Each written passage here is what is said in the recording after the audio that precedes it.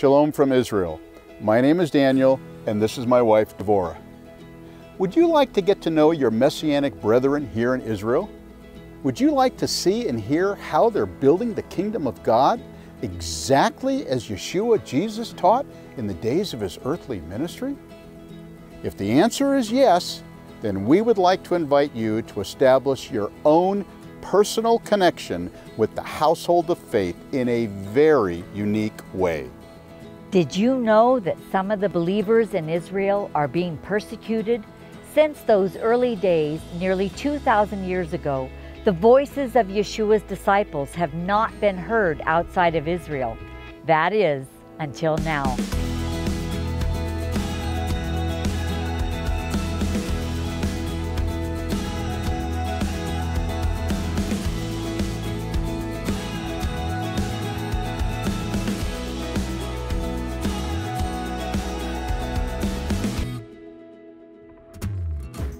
Our groundbreaking internet TV show, Revelation to the Nations, is the very first program totally dedicated to providing Israel's Messianic body a voice designed to directly connect you with them.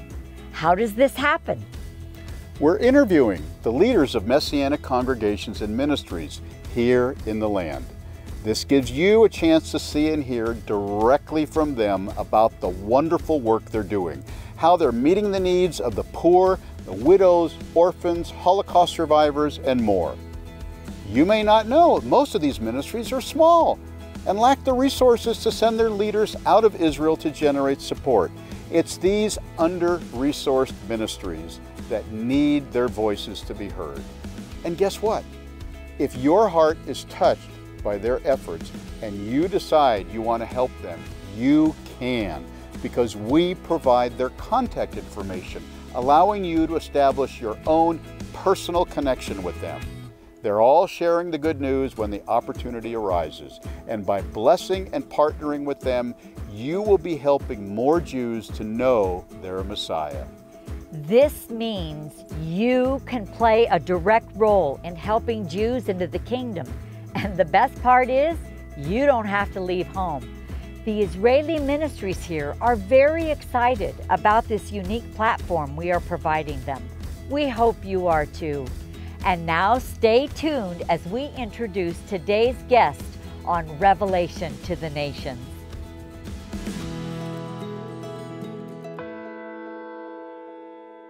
Shalom, and welcome to today's program. Today we have a very special guest. Yes, Dan, we have a very, very special guest. In fact, our guest today is working with very precious people in Israel who many of us feel are truly VIPs. We want to give a special welcome to Brian Slater from Abundant Bread of Salvation. Welcome, Brian. Thank you. It's so good to have you. It's good to be here today. Yes. Thank you. Well, listen, we want to know, and we want our viewers to know, what is it that actually sparked your idea to begin Abundant Bread of Salvation, and how did Yeshua call you to this work? Yeah, well, it's quite complex. However, we're going to give you a encapsulated vision of what the Lord has done in my life and through my life, as He's delivered me from a life of drugs, alcohol, and in coming to faith in our Jewish Messiah, Yeshua, and giving me the vision to reach out to those who are in need, and making Aliyah to the land of Israel over 20 years ago now, and He's called me to reach out to on the streets and in the homes of our people. Many are Holocaust survivors, drug addicts, alcoholics, widows, single mothers, and Ethiopian and Russian Jewish immigrants. All of these things based on the scripture Isaiah 61. That's the real vision that God gave me when starting this work of reaching out to our people. But I do it in mostly practical ways. And this is the most exciting thing about the work that He's doing. Oh, I think Daniel and I have talked about you so much, and we just think what you're doing is truly amazing. Indeed, indeed. Brian, it sounds wonderful, and we want to be able to share with our audience the different components. So would you please let our audience know the different aspects of this wonderful kingdom ministry that God's called you to? Amen. Amen. Well, there really are many different dynamics, as my whole week consists of receiving people in our dry food distribution center. This is one of the things that we do in giving out food packets. We're distributing to over 400 people every month. Wow. And they come to us. And so every week they're coming to our doors. We have the opportunity to welcome them in to our distribution center, give them coffee, tea, and water, and just receive them unconditionally, give them unconditionally, love them unconditionally, and ask them if they want prayer. Many of them do want prayer. Many of them have received healing. Many of them have received salvation. Glory to God. And the ministry that we do, it's about building relationship. Every week, every month, they come and they pour out their feelings to us. And so we also have a soup kitchen that we feed them home-cooked meal in a restaurant-type atmosphere. We have a crew of volunteers. Sometimes it's a skeleton crew, and sometimes it can be many volunteers. So any of you out there that want to come and volunteer, that's a plug for volunteers. We've been there actually when Yes. you were very blessed to have a Amen. wonderful amount of volunteers. So Indeed. this really adds a lot of richness to what Brian does. Yes. So please, so this is a big faith issue of trusting God to provide volunteers, provide finances. To give the food packets, it costs about $4,000 to $5,000 every month, just for that, and that's not including the lights and the water and the rent. There's many other dynamics of the ministry where we take special trips for Holocaust survivors on biblical trips, which we're going to be doing one this coming Thursday in Tiberias, and taking them on a boat, and then having a 5-star meal for them overlooking the Sea of Galilee, home-cooked meal. You really do treat them like VIPs. You Royalty. really do. We Yes, call it royalty. Exactly. Yes, amen. Well, speaking of the Holocaust survivors, there's a lot of media, about the Holocaust and about the survivors, and it seems to me that there has been a real change of late, that people are getting more and more interested in the lives of the survivors and what's happening, especially here in Israel. Tell us how you became interested in helping them in particular, how many you serve approximately each month, and what are you doing to bless them? What are the unique things you're doing to bless them? Yeah, well, we do receive them every week. In the Netanya areas where I serve most of them, I work with a branch, a nonprofit organization of Holocaust survivors, and the leader of this group, he's like family to me. And as a matter of fact, we just had a meal for my birthday. I invited them out, and we just had a nice time together at a restaurant on the beach, and with him and his wife and another volunteer, and it was wonderful. So his branch, there's about 36 of them all over Israel, of the same Holocaust survivor organization and ghetto survivors that literally went through the ghetto. And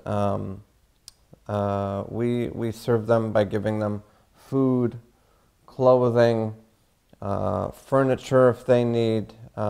We do home visits, and we take them on special biblical trips, like I said. and also help them with optical, dental, and hearing devices that the local Israeli government does not subsidize or pay for. So the needs are great, and anything that can be done to help us provide for them, just as like a wellspring into their lives. You know, we call out to dry bones, come alive. Amen. Some people might have heard that song before, and really it just opens their eyes and hearts and emotions to help them practically, like the Word of God says, and have them be open to who our Messiah is in Yeshua. Amen? Amen. Amen. One thing that our viewers may not know is that here in Israel there are just under 200,000 Holocaust survivors that are living in Israel. And somewhere in the area of 1,000 of them are 100 years old and older. It's amazing. And the sad reality is that about 25% of these 200,000 Holocaust survivors here in the land live in poverty. And so a ministry such as yours, Brian, is that much more important because you are addressing a need that the government is unable to fill. And in fact, my understanding is that because the government recognizes that the need is so great for the Holocaust survivors, there is sort of a silent blinking and nodding that they are partnering with messianic ministries here in Israel, which a lot of people are not aware of. So it's wonderful that you have been able to help address this very important need. Yes. So why don't you share a little bit with us, if you can, about how the survivors react when you talk about Yeshua. Yeah, well, you know, in just adding to what you said, you know, I work with many social workers and the Ministry of Welfare and many other secular organizations that refer people to me. And God has given me an amazing amount of favor. Really, it's all about Him and what He's done, because these people not only receive what I want to give them, they want me and everything I do to be a part of their lives. They see the love of God in action, and not just in material action, but just the type of calling and gift that God has given me, which is compassion and love. It's you know, Him inside of me, and I just pour it out to them, whether it be hugs or kisses or holding their hand or putting my arm around them and just saying, I'm with you, and doing this completely unconditionally. And so, just like God does with you. Yeah, absolutely, like He does with all of us. Yeah, and this is the true nature of our Messiah and King. Amen. Amen. It definitely is. Well, have any of the survivors, you alluded to it a few minutes ago, because people have come to faith, have any of the Holocaust survivors confessed their faith in Yeshua as their Jewish Messiah? Mm-hmm. Well, on a sad note, there are many survivors, dozens of them, dying every day. Yes. Here in the land, and probably wherever they are outside of Israel as well. And so the number is dwindling very, very quickly. And I'm saying that because I want our viewers to understand that the time is short, and the set time has come to comfort our people and to let them know who is their Messiah.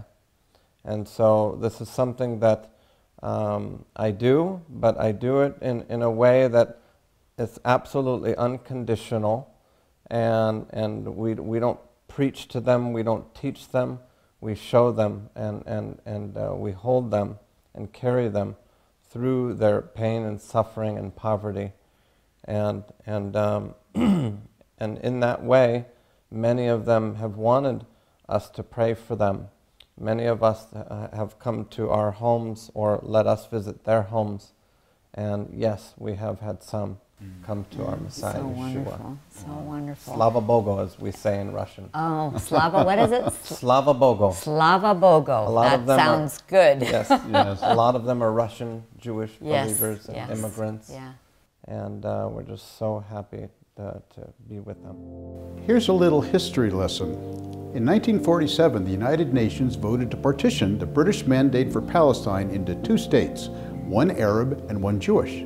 As the date drew near for Israel to be officially declared a state, President Truman, a man of strong Christian faith, was under incredible pressure whether the U.S. would officially recognize the soon-to-be-born Jewish state. The majority of the power elite in Washington was trying to convince the president not to recognize Israel. In fact, things became so intense, Truman said he didn't want to talk about it with anyone any further. Enter Truman's lifelong friend, Eddie Jacobson, a Jewish man and a former business partner who Truman served in the Army with. Jacobson went to D.C. in March of 1948 and met with his longtime friend, the president, and asked President Truman to meet with the man who would soon become the first president of Israel, Chaim Weizmann. The president, having refused to listen to anyone, was convinced by his boyhood friend and agreed to meet with Weizmann. A few days later, Weizmann flew to Washington and, along with Eddie Jacobson, met with the president. As a result of this meeting, President Truman emerged saying he would recognize the soon-to-be-born state of Israel.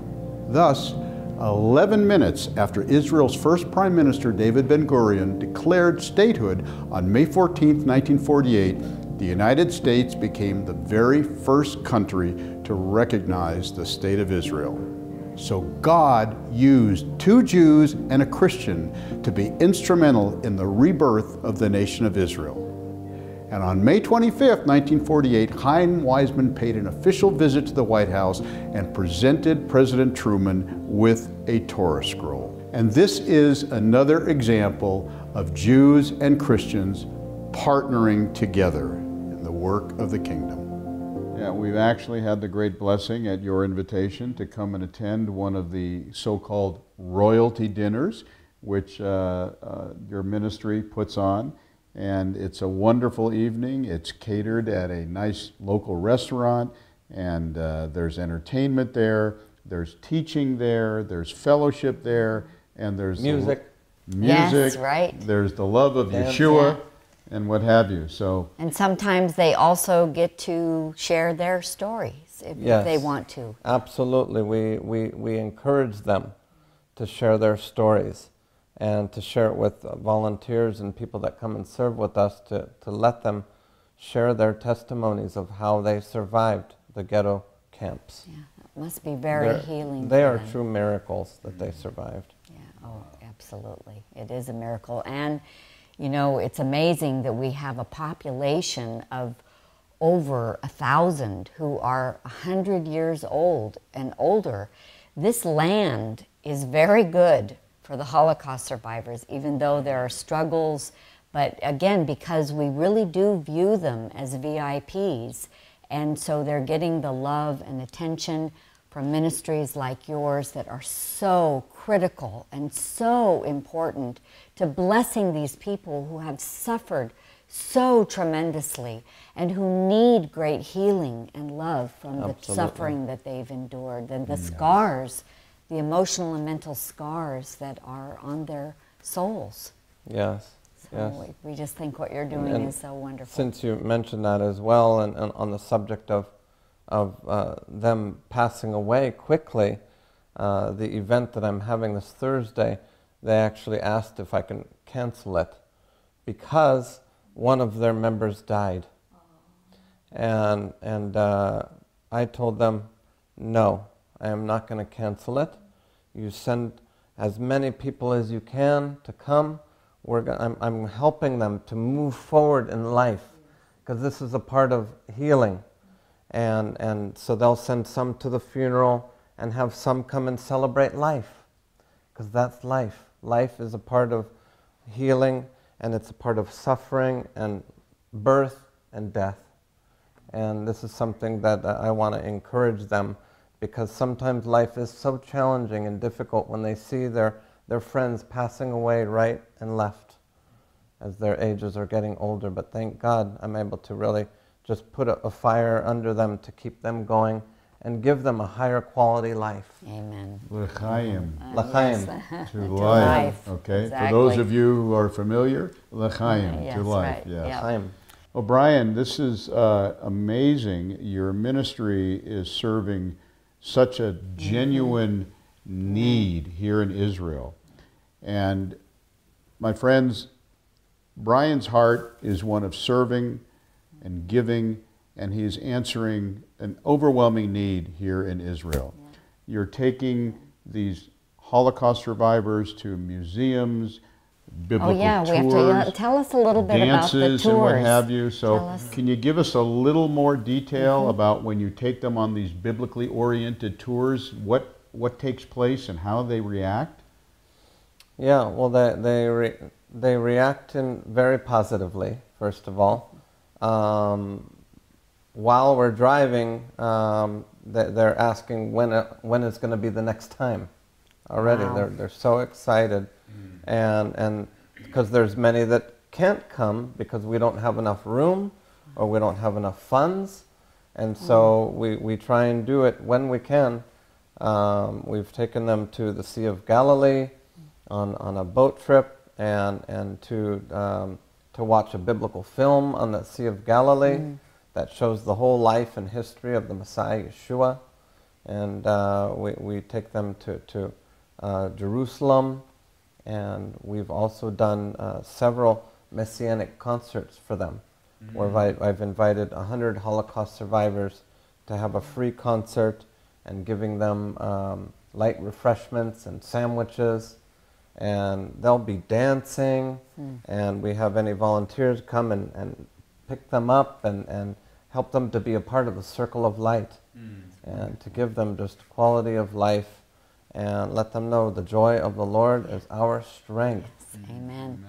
Well, and I want to point out, a lot of our viewers probably don't realize, because you've mentioned that many of the Holocaust survivors are Russian and come from that part of the world. And what you may not realize is that these people lived under, anti-God. They don't know much about the Bible. They don't know much about their heritage. They don't know about the land of Israel. So you're actually giving them a view of the heritage that they come from Abraham, Isaac, and Jacob, and helping them to make a connection with the land of Israel. It's not just a place to live, it's actually about the past and their future.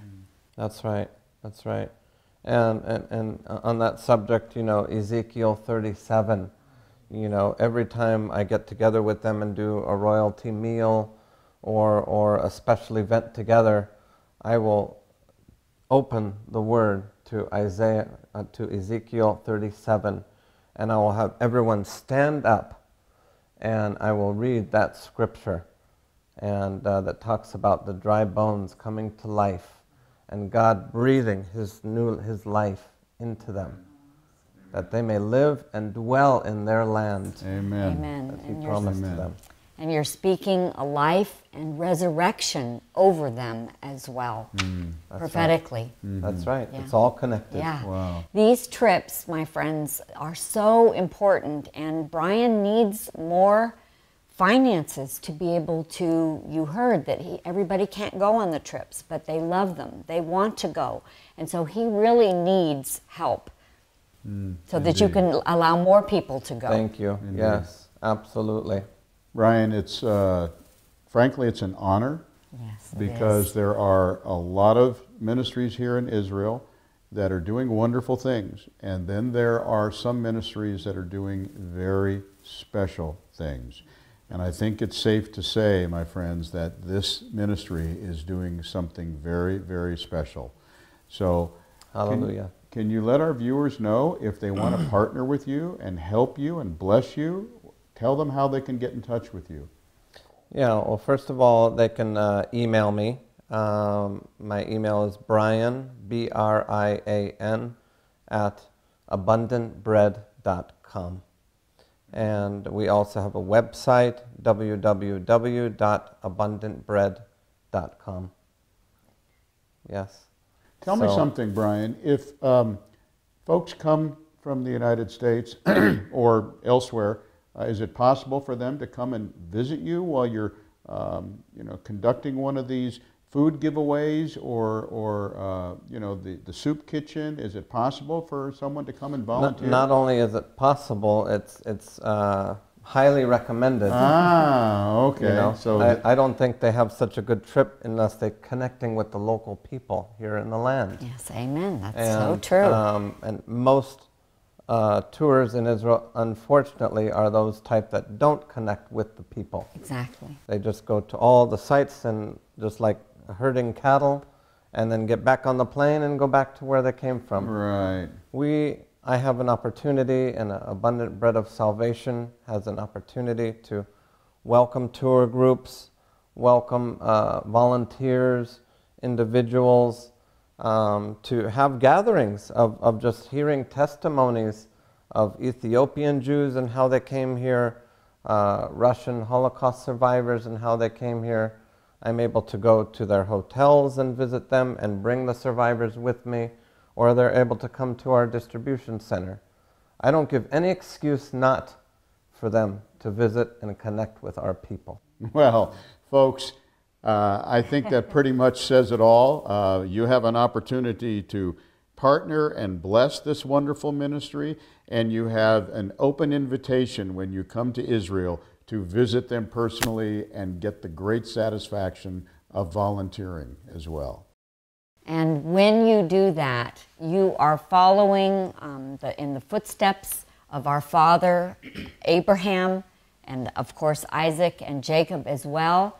And you are following in the footsteps of the Jewish Messiah, Yeshua HaMashiach, as we say in Hebrew.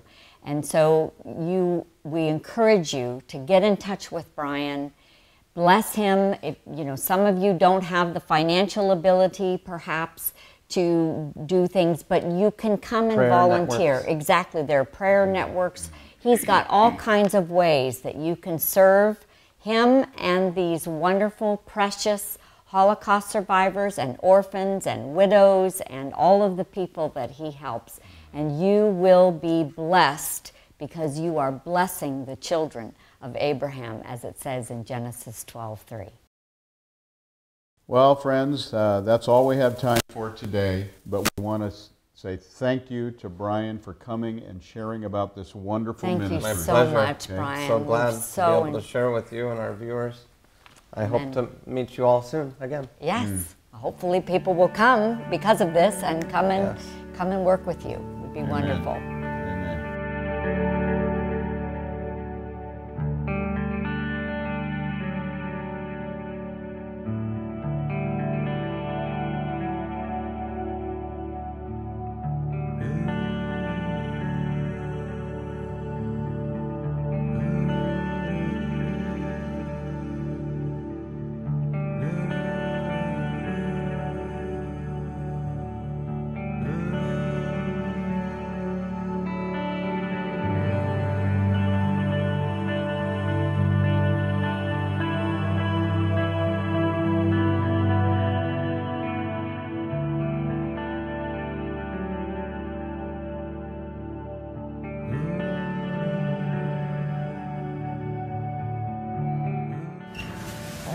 Thank you. Thank you, Abundant Bread.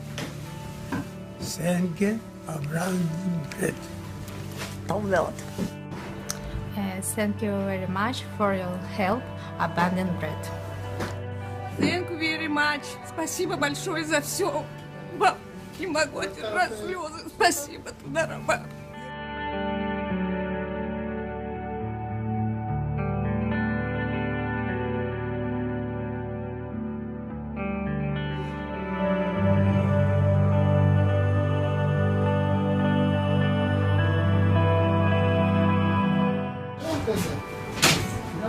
Thank you very much, Abundant Bread. Thank you, Abundant Bread.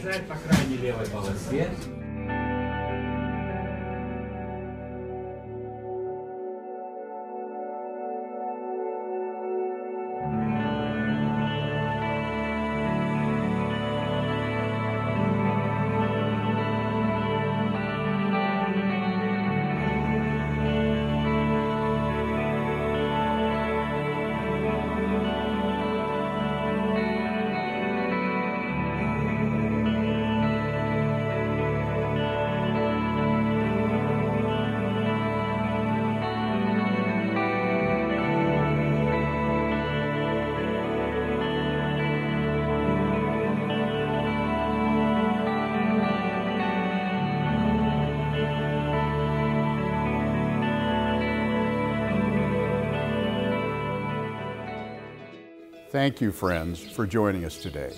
And we hope you have enjoyed this episode of Revelation to the Nations. As you can see, Devorah and I are very excited about our fellow Israeli believers.